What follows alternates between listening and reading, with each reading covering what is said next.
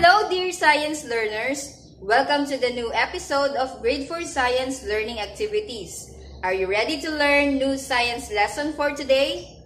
I am Teacher Larissa, your learning buddy in Exploring Science 4.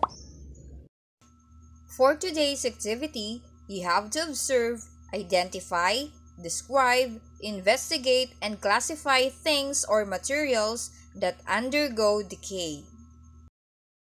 But what do we mean by decay?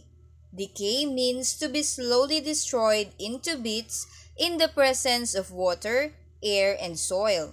It also means to rot or decompose through the action of bacteria and fungi. Science Learning Episode: Materials that undergo decay. Here are the materials that we are going to use in this experiment.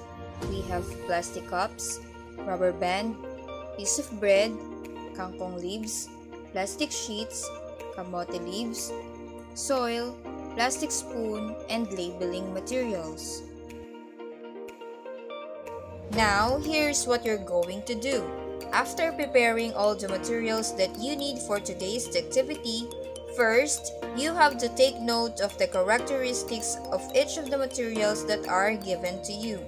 Take note of its color, texture, size, and smell. You may record your observations on your data table on a sheet of paper. Number 2. Label each plastic cup with the name of the materials to be observed in the activity.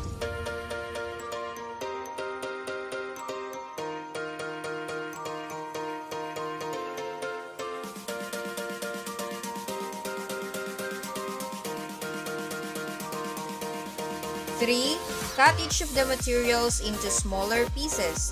Be careful in using scissors. Seek guidance from your home facilitators at home.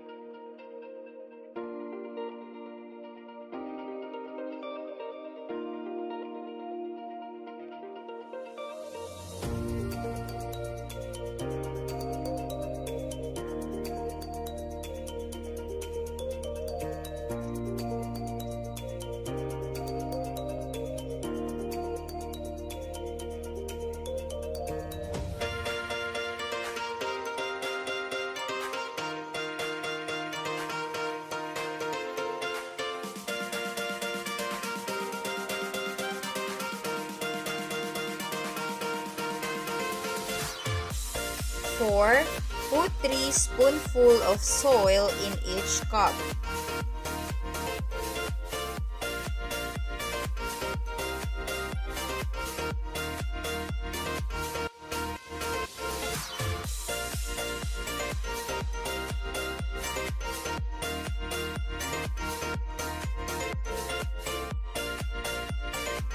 Five, place each of the cut materials in separate transparent cups.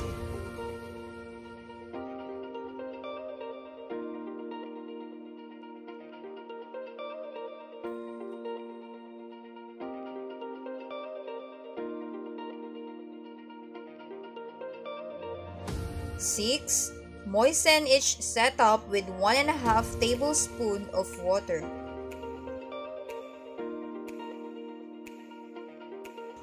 7. Cover each setup with plastic. Tighten the plastic sheet with a rubber band to prevent ants and other insects to get to the food.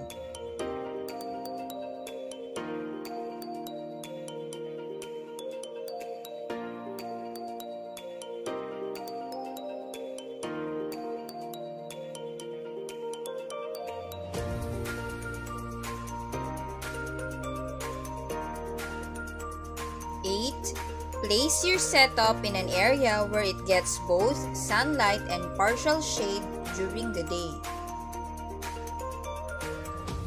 Visit your setup every day. Observe the changes that happen in every setup and record it on your data table. That's it, Science Kids! I hope you learned something new in our science episode for today. If you like this video, do not forget to hit like and subscribe sa ating channel at i-ring mo na rin ang iyong notification bell para manatili kang updated sa ating susunod na videos. You can also follow me on my different social media accounts for more updates. See you again next week. Bye-bye!